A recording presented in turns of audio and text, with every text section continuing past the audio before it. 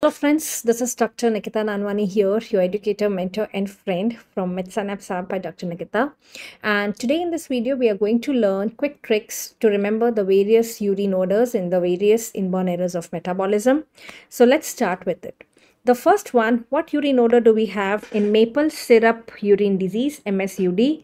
So remember it as syrup. Syrup contains sugar, right? So it is burnt sugar odor. When you burn the sugar, it is called caramel or it is maple syrup. So remember, syrup has sugar wala odor, that is burnt sugar. Phenylketonuria and trimethylamine. Remember, phenyl is F phonetically. F is for M and M is for F. So phenylketonuria has mousy or musty odor and methylamine has fishy odor, right? So F is for M and M is for F. Tyrosinemia and hypermethionemia has boiled cabbage odor. So imagine there's a cab which has a tire. So cab ka tire, cab is cabbage, tire is tyrosinemia, and this is methionine cab. Remember, like methionine cab, to remember this is hypermethionemia.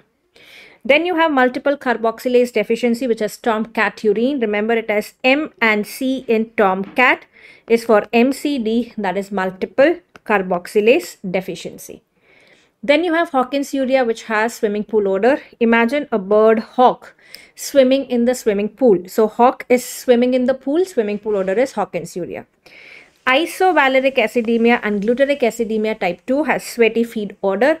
Remember, in isovaleric, SV helps you to remember it is sweat. So imagine the feet to which the sweat is glued, that is glutaric acidemia. So these are the various tricks to remember the urine odors.